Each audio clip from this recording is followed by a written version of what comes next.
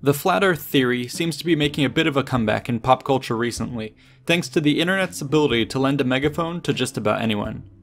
I'm sure we've all looked on with varying degrees of amused fascination. However, as the trend grows larger, I'm sure that at some point, the laughter has turned to a nervous chuckle. They can't really believe this, right? At the same time, perhaps some of us have even begun to reflect on things. Hang on a sec, how do we know the shape of the Earth?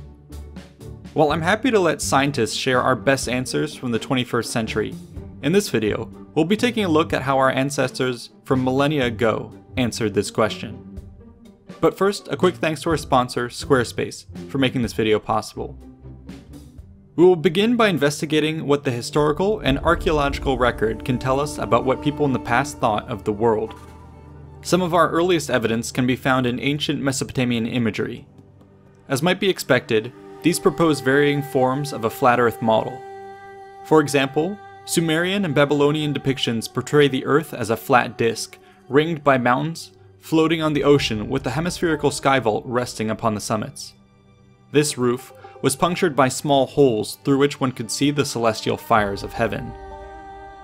The pyramid texts of ancient Egypt, which date to the Old Kingdom, demonstrate a similar flat Earth model, with a planar body surrounded by eternal seas. It appears that concepts of this early model would also leave a record in the religious ideas of the time. For instance, the Babylonians would posit that the Earth must not only be flat, but also hollow, in order to provide space for their underworld. The Abrahamic religions also contain many references to their early flat Earth belief. Here are some common examples from the Bible. He sits enthroned above the circle of the earth, and its people are like grasshoppers. He stretches out the heavens like a canopy, and spreads them out like a tent to live in. For he views the ends of the earth, and sees everything under the heavens. He marks out the horizon of the face of the waters for a boundary between light and darkness. And finally, in Revelations, I saw 4 angels standing at the 4 corners of the earth, holding back the 4 winds of the earth, to prevent any wind from blowing on the land, or on the sea, or on any tree. These descriptions seem quite similar to the Babylonian belief we have discussed. While there is certainly room to take the religious descriptions as more metaphorical than literal, it is clear that the imagery here drew quite heavily on a flat Earth model that must have at some point circulated through the culture. And while such descriptions of the shape of the Earth would continue to live on in various forms, it wasn't long before humans caught on to the error of their ways. Let's now take a look at how they did so. But before we start, I must state that it will be very difficult to speak definitively about what people in the past thought about a given subject, at least in the general sense. The historical record is often incomplete, and when we do have data, it often favors the elite over the common folks. As we proceed, I will largely be focusing on the former of these two groups, and using them as a weather vane for the beliefs of the time. That being said, I do want to state that there are a variety of practical ways that anyone throughout the ages could have come to their own understanding of the curvature of the Earth without requiring scientific advancement. Here are some simple methods of direct observation. One of the best test environments would be near bodies of water, where an observer could look out over a large, level surface and compare what they saw with expectations from a flat versus a spherical Earth model. Ships sailing over the horizon are a great example. A flat Earth model would have them disappear uniformly, while a round Earth model would see their topsails disappear last. The latter proved true. In the reverse fashion, a ship approaching from sea will first observe the tallest objects on land. Another variant on this would be to attempt to observe a distant object like a lighthouse from ground level, or from a tall tower or mountain. As would be expected with the round Earth, the greater elevation reveals objects further on the horizon and behind the curvature. Another common method would be to look up at the night sky. It was quickly observed by travelers that moving north or south had a rather drastic impact on what was visible. In some cases, objects like the pole star would have moved to a different elevation, while other stars might even be obscured entirely. A bit closer to home, one could look at the Earth's shadow on the moon. The projection of a flat Earth would be expected to cast an elliptical shadow, while a round Earth would cast a circular shadow. Again, the latter is true. Since our ancestors were well acquainted with the seas, travel, and the stars, I think it's fairly safe to assume that around the world many common folks would have had the ability to clue in onto the shape of the Earth. At the same time, I don't want to overstate the obviousness of the Earth's rotundity. For centuries, many ancient scholars from India, China, the Middle East, and Europe would continue to posit a vast array of incorrect models for the Earth's shape. Several prominent Greek philosophers of the 5th and 6th century BC argued in favor of a curved disk or cylinder. However, their peers would soon have a word to say about this.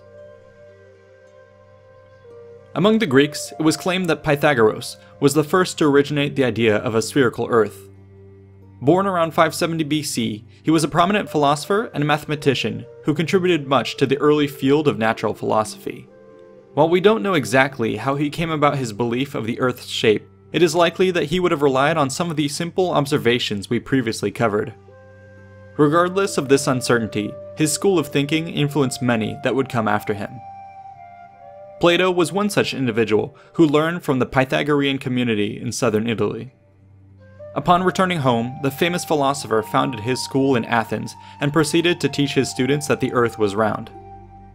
In his dialogue of Timaeus, for instance, Plato writes about the properties of the universe, stating that the Earth was, quote, in the form of a globe, round as from a lathe, having its extremes in every direction equidistant from the center.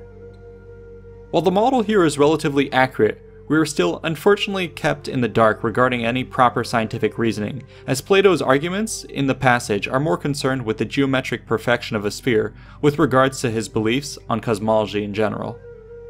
Luckily, Aristotle, one of Plato's prized students, would provide more details.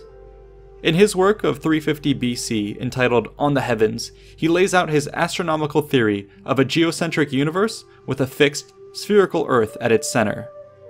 His stated evidence includes arguments such as the rounded shadow which the Earth projects on the Moon, and the change in constellations as travelers voyage to northern and southern regions. In addition, he also referenced the effects of gravity by stating that, quote, every portion of the Earth tends towards the center until by compression and convergence they form a sphere. Interestingly, Aristotle even directly addresses some of the arguments of contemporary flat earthers.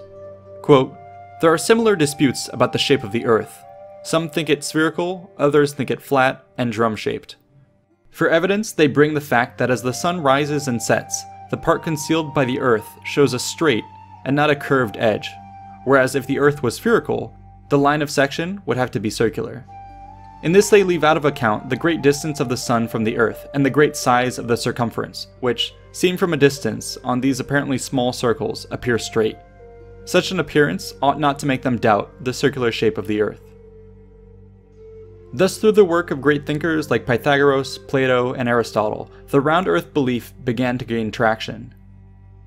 The further spread of Hellenism with the conquests of Alexander and the inquiring Romans ensured that the idea went mainstream. Now that the round Earth model was more commonly accepted, further inquiries about the details of its shape could be made. One of the primary questions would be about its size. This would be answered by the Greek astronomer Eratosthenes in the 3rd century BC using a simple stick. His clever experiment involved measuring the angles of shadows between two distant points at the same time. The basic idea here was that if the sun was very far away, its rays would be hitting the Earth practically parallel to one another.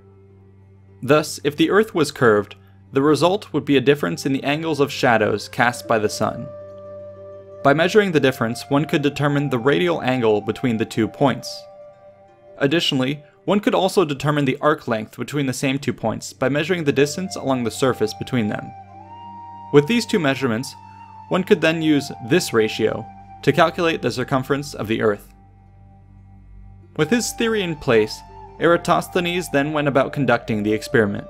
He chose as his 2 locations the cities of Syene and Alexandria. The first point was Syene, where he knew that at noon on the summer solstice, the sun was directly overhead and shone down a deep well. Back in Alexandria, he planted a vertical rod at the same time of day. Using the length of the rod, the shadow, and trigonometry, he calculated that the angle of the sun's rays were 7 degrees. Plugging this into our formula, he knew that the distance between himself and Syene would be about 1/50th the circumference of the Earth. Eratosthenes then quickly referred to the results of surveying trips, which reported the value to be 5,000 stadia. Therefore, he concluded, the Earth's circumference must be about 250,000 stadia. This value was amazingly accurate, and, depending on the exact conversion of stades used, resulted in an error of only 5 to 10% from the true value. Future mathematicians would replicate the experiment, or devise other means of calculating the value themselves. Posidonius of the 1st century BC, for instance, would take measurements by referencing the position of the star Chaopus rather than the sun. Thus, the ancient world was soon becoming filled with a growing number of empirically determined data points about the spherical shape of the Earth. This would all prove extremely useful to the travelers and geographers of the period. For instance, Claudius Ptolemy of the 2nd century AD would use the data in his book, Geography.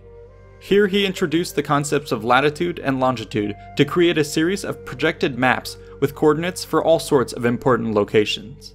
This seminal work would be deeply influential in the development of cartography. By the height of the Roman Empire, the Mediterranean world experienced an unprecedented degree of connectivity. This ensured that the findings of Around Earth were heard far and wide. Even if the scientific reasons were not shared with everyone, the concept itself seeped into the population's general consciousness.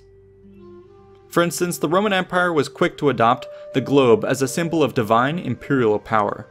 This round earth imagery can be found on all sorts of artifacts like coinage. As an example, here's a coin from the reign of Tiberius, showing the emperor's dominion over the entire spherical world. The spherical shape of the Earth would continue to dominate scholarship in late antiquity as a simple, matter-of-fact observation, and debate moved on to more advanced topics like the arrangement of the cosmos. Yet as today, there would still be individuals bucking the adopted view. Theological opposition was one particular source of opposition. The Syriac Christians were one notable community of flat earthers, while some notable adherents included Lactantius, an advisor of Emperor Constantine, who not only promoted the flat earth concept, but also even went so far as to mock those who opposed him. By and large, however, most learned Christian authors, and virtually all cosmologists of note, agreed on the well-backed sphericity of the globe. With the fall of the Western Roman Empire, however, parts of Europe did experience a resurgence of flat earth belief during the Middle Ages. This was in part due to the large-scale migration of Germanic and Norse tribes whose cultures still held to the antiquated views of a flat earth, coupled with the swinging of the civilizational pendulum away from scientific scholarship and towards dogmatic religion. However, I don't want to overemphasize this point, as the idea of a bleak dark age has been pretty thoroughly debunked by modern historians. After all, there would be much continuity in the Eastern Mediterranean, and even great leaps in understanding of the world during the Islamic Golden Age, which we'll be covering in another video. For now, this is where we will end things. I hope you've learned a bit about how far back the idea of a round Earth actually goes, and I'd love to see how the flat Earth community engages with this sort of rich historical discussion. In particular, I highly recommend that they try out the simple experiment of Eratosthenes themselves, or join in on the global experiment online. I wanted to thank Squarespace for sponsoring this video. Their awesome platform makes it super easy to build and customize your own website. They've got a number of great features for your online needs. For instance, AudioBlock allows you to embed audio on your site and tag it for iTunes within a blog. This is great for setting up your own podcast. Additionally, as a content creator, you'll be thrilled to hear about their sync feature, which allows you to link up all your social media accounts to the website and post simultaneously across all of them. There's a ton more to be excited about. You can start your own free trial today and enjoy 10% off your first purchase by going to squarespace.com/Invicta. A huge thanks is owed to our supporters on Patreon and the many talented researchers, writers, and artists who made this video possible. Please consider contributing to fund future content. If you found this topic interesting, check out these related videos about our fascinating past. Be sure to like and subscribe for more history, and check out our description for ways to support the channel.